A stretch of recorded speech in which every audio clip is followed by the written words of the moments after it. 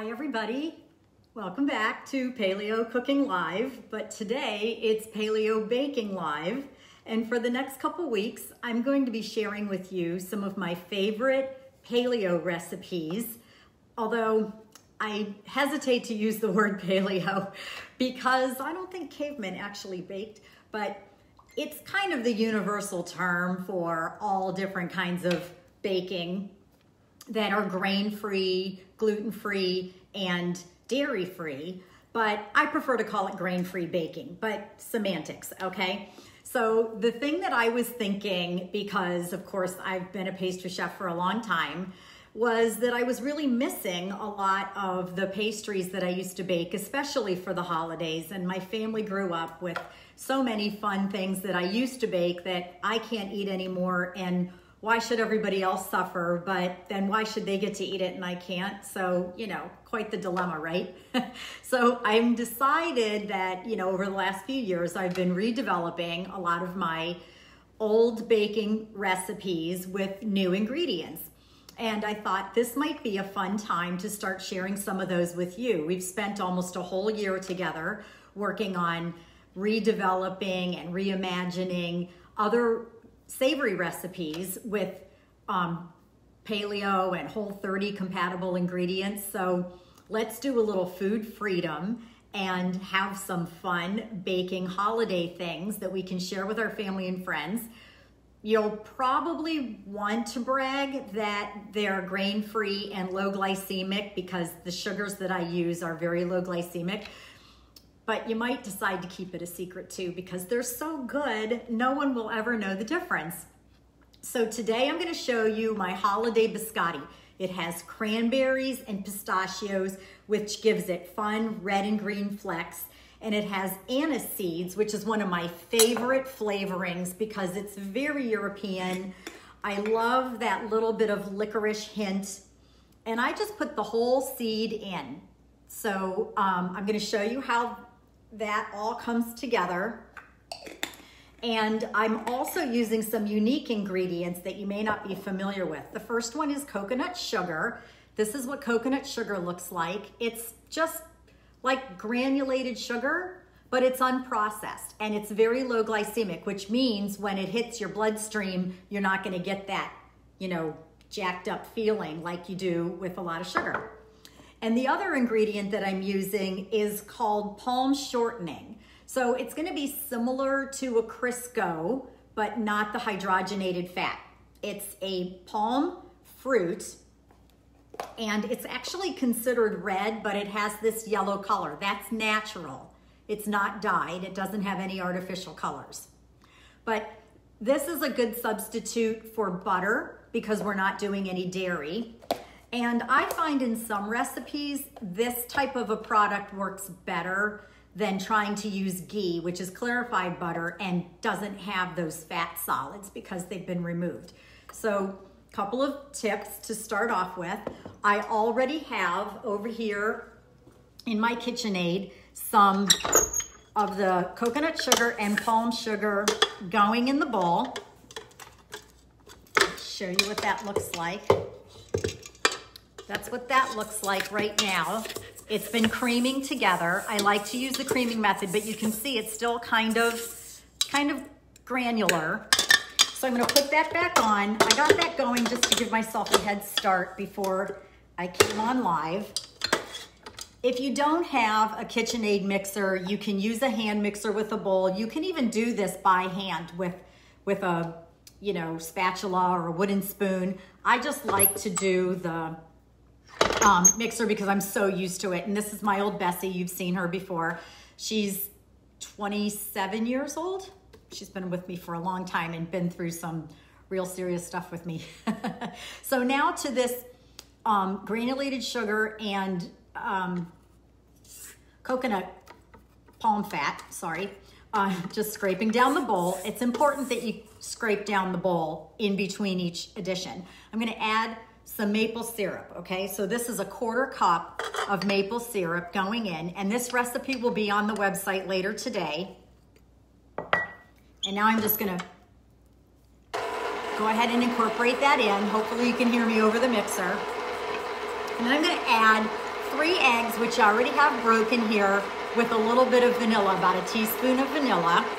And I've already blended the dry ingredients together. So you can see here I have, and I'm just gonna use my whisk to blend these together while that's mixing.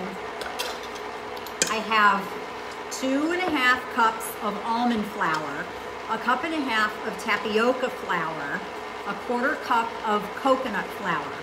Now those are actually all available at your local grocery store. I was actually at my local grocery store yesterday at my Publix, and they carry all of these ingredients. A year ago, you couldn't find them. And then it has a teaspoon of salt and 1.5 teaspoons of baking powder. Now, baking powder contains a grain. It's typically made with cornstarch. So what I do is, baking powder is basically baking soda and cornstarch. That's all it is. So I mix my own baking powder with baking soda and cream of tartar. Cream of tartar is a very easy thing to find. It's in the spice section of the grocery store or the baking section. You can also find it on Amazon. I buy a giant 1-pound container, and then I can mix my own baking powder without having to worry about having the grain, since corn is a grain. Also, be careful when you're buying certain ingredients, like things that you wouldn't expect to have additives. These are organic cranberries. Of course, they're sweetened with sugar because you couldn't eat a cranberry without it being sweetened. But I did see some cranberries by certain larger brand companies that had corn fiber and some other ingredients that I don't really understand why they're there. So you think you're just buying cranberries, definitely check the labels, because we're trying to keep this as unprocessed as possible. So let me step back over to the mixer. I'm gonna scrape this down again. And it's starting to get nice and creamy. And it's good to always use this creaming method.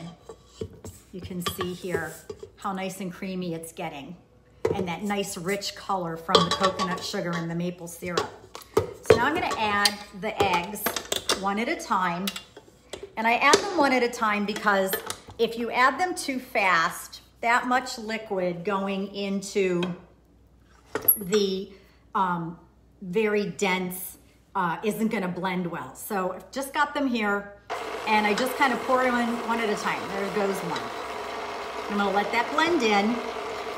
I'm sorry my camera can't look down into the bowl for you, but when I'm done adding the eggs, I'll show you how nice and smooth it's coming together. And I always do it on slow. I think it's important to not try and, really agitate the mix too much. Now, since we're not using flour that contains gluten, we want to make sure that we mix it very well.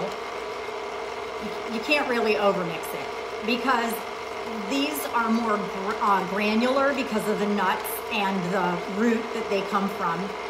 And they're going to get absorbed. The liquid is going to get absorbed into these grains. They're not really grains, but into these fibers. And you don't want them to get stay too dry. You want them to absorb, because that's what's going to mimic what happens with gluten. When you bake with gluten, there's something called a short dough, which is something where the gluten has not been developed. That's like a cookie or a shortbread or a quick bread like a pound cake or any other kind of cake. The crumb is going to have a very fine texture. Then the more you develop the gluten, you develop that elastic and it gets stretchy, and that's how you get bread. So I'm sure you're kind of aware of those basic principles when it comes to gluten baking. Gluten-free baking, it's not the same at all. These have to absorb the liquid to mimic that type of texture. And then we'll use things that also help with that elastic type texture when we're doing bread. Something like psyllium husk really helps. And one day when we do bread together, I'll show you how that works. So I just added the second egg. Now that's blending in really well, so I'm just gonna go ahead and add the third one right in.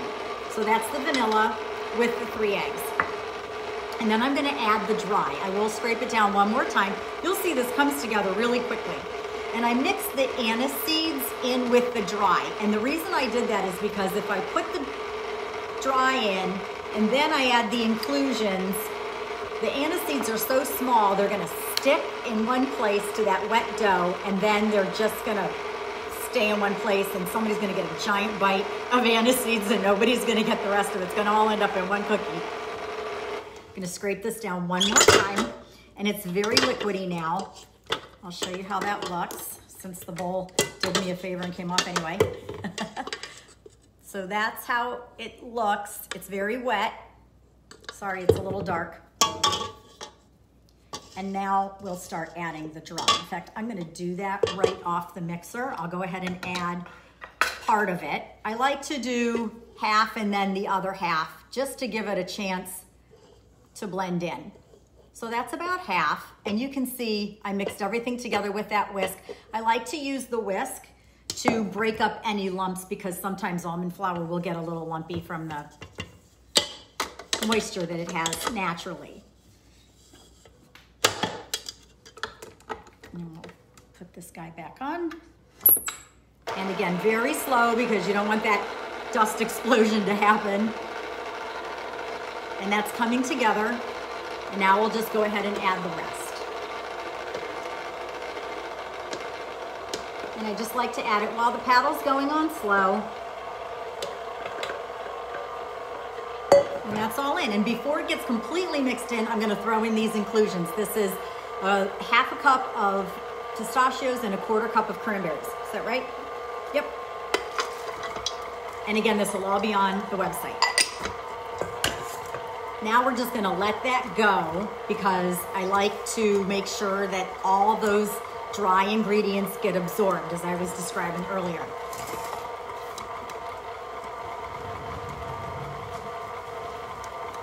Okay, so you don't have to refrigerate this dough overnight, but I like to, just to make it easier. I did make a batch and refrigerate that last night, so it was ready to show you this morning. I think this looks really good. Just gonna turn it off for a second. And I'll show you what the dough looks like after it's been refrigerated. So I just wrapped it in plastic wrap. I know the plastic wrap isn't the most ecological solution, but I've been using plastic wrap for a really long time. It's just one of those things that you do in the kitchen. So one of these days when I come up with a better answer, I'll give you a better option. But right now, that's what I use. I just have a little tapioca flour here. I'm gonna dust this board just a little bit. And I'm gonna put peel off the plastic wrap and put the dough right on there. And then I'm gonna shape it into a loaf shape. I don't like to use a lot of flour because I don't want them to look dusty when I bake them. So you can see this dough has a really nice texture. It's a little sticky, but it's not super sticky. I can handle it with my fingers slightly dusted. And now I'm going to show you how I pan it up. Sheet pans are essential in a baking kitchen. Of course, I do a lot of cooking on them as well, but these really are, this is a quarter sheet. This is brand new. This is what they look like after you've used them for 20 years. They still work. And this is a half sheet, okay? And I've got parchment paper here. I like the unbleached parchment paper. A full sheet would be 2 of these put together. That's not gonna fit in a residential or home oven, but that's what we used all the time in a commercial oven. But I love my half sheets. And I love my quarter sheets. So what I'm gonna do is pan this up on a quarter sheet. I'm just gonna cut this paper in half to fit, because these papers are already cut to fit a half sheet pan. I buy them on Amazon this way. Just gonna fold it in half and then take my knife and go right through it, right through that seam. And that's it. And it fits perfectly in the sheet pan. Now I'm just going to lift this up because I want to get that extra dough off of the cutting board and put it right onto the sheet pan. And I love my offset spatulas. Offset spatulas, I have them in a couple different sizes.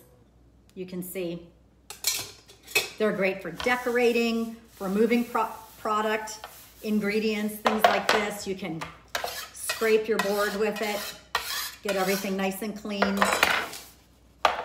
And now I'm just gonna spread this out the rest of the way. You can see how that looks. It's a little thick because these will rise because of the baking powder.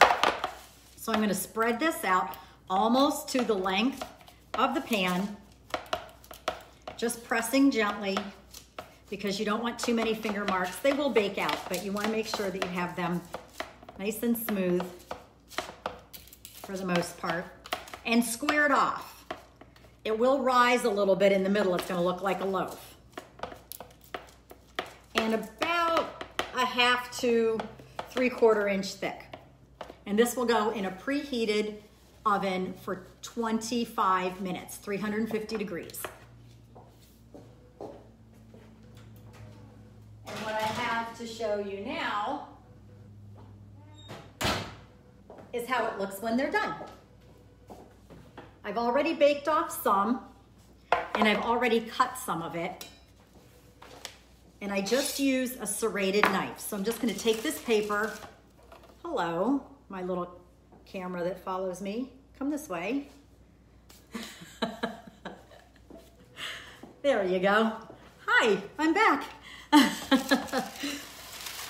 So now if this was a hot pan, of course I would have my mitt on, but it's a little cooled off now. I let them cool, but not completely. This is still a little warm to the touch. And then I use my serrated knife and first I take the end off. Let me turn it around and show you on this side. And I like to do it at a little bit of an angle. And the reason for that is it gives you more surface area. Just like when I cut carrots or parsnips or any of my root vegetables, and I always kind of cut them on an angle. Anything like that you cut on a bias, you're gonna get more surface area, and that really helps dry these out when they go in for the second bake. So now I'm just gonna go about the width of the narrow part of my knife. I'm using a serrated knife, which is like a bread knife. It's got the ridges. And because of the inclusions, the nuts and the cranberries, you wanna do a sawing motion so you go through everything. If you just try and push, you're gonna crack the cookie in half. And that happens anyway, but I'll show you my best trick. So I'm going about the same width as the front blade of the knife, and I can just lay it down like that and put my finger and then start to saw. And make sure you go all the way through. And the same thing all the way across. So again, like I said, I baked these for 25 minutes. I let them cool slightly, about maybe 20 minutes they cooled.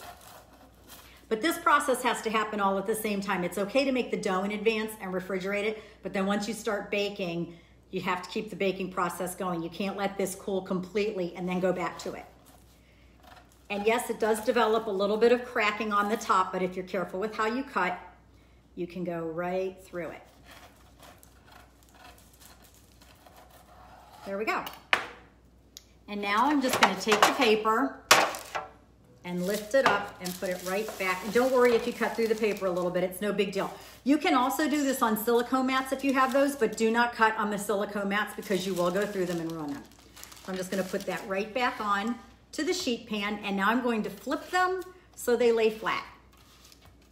Because these are going back in the oven for 10 minutes, and then we turn them all over and bake them again for an additional 10 minutes.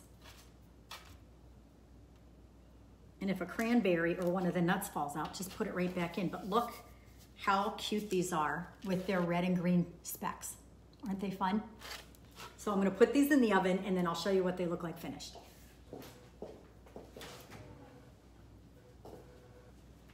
And this makes your kitchen smell amazing. In case you didn't know that before.